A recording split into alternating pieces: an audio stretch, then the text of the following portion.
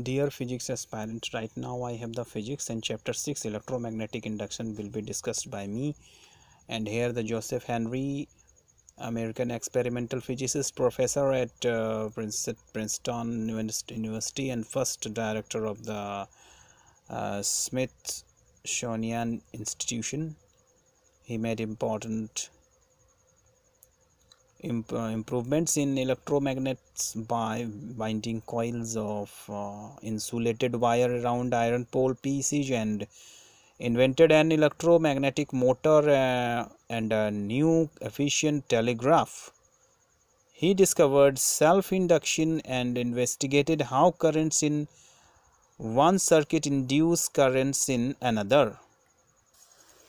Here you will see the chapter 6 electromagnetic induction in +2 level math physics, and when you study then this chapter will come from in the NCERT book, and NCERT book provide you the great information for your understanding for the academic and competitive examinations. And here you will see here introduction.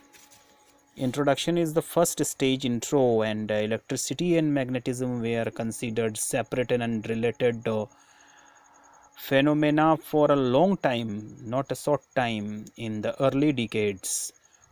It means previously in of the 9th century, experiments on electric current by Oersted, Ampere and a few others established the fact that electricity, as you know, you are using the electricity and the magnetism are interrelated.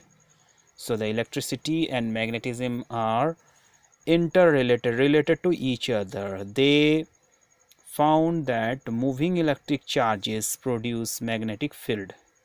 So the electricity and magnetism is the interrelated. For example, an electric current deflects a magnetic compass needle placed in its vicinity. This naturally raises the question, like, is the converse effect possible?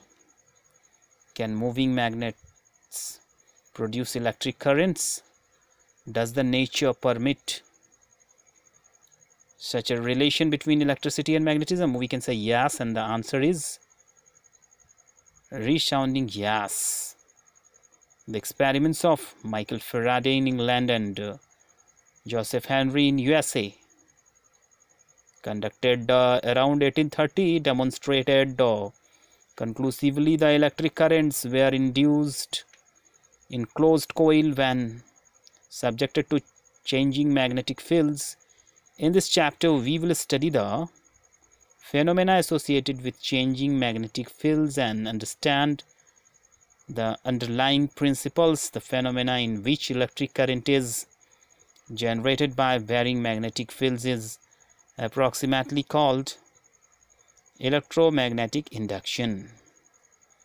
When Faraday first made public his discovery that relative motion between a bar magnet and a wire loop produced a small current in the latter, he was asked, what is the use of it? His reply was, what is the use of a newborn baby?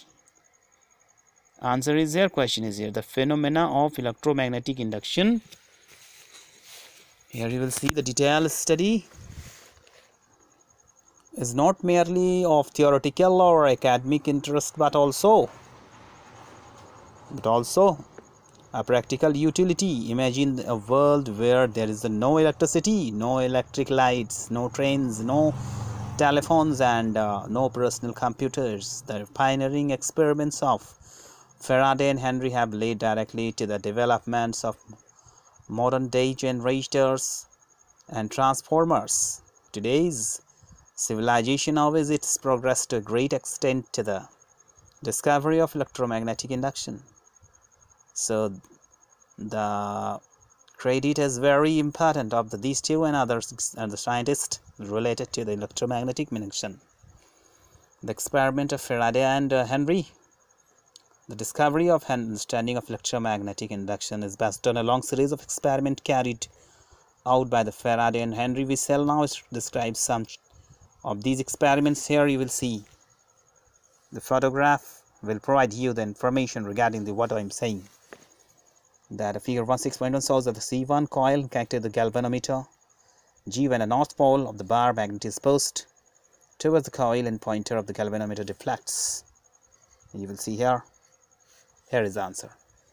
And the deflection loads, lots of deflections and last as long as the bar magnet is in motion. The galvanometer does not show the deflection when the magnet is held stationary. When the magnet is pulled and away from the coil, and the galvanometer shows deflection in the opposite direction, which indicates reversal of the current's direction. Moreover, when the south pole of the bar magnet is moved towards away from the coil, and deflections of the galvanometer are opposite to the observed by the north pole, and similar moments further the deflections, and hence current is found to be larger when the magnet is pushed towards the pull away from the coil faster instead of when the bar magnet is held fixed in coil C1 as the move towards away from the magnet. The same effects of the object itself is the radial relative motion between the magnet and the coil that is responsible for the generation induction of electric current in the coil, as you know, the generators.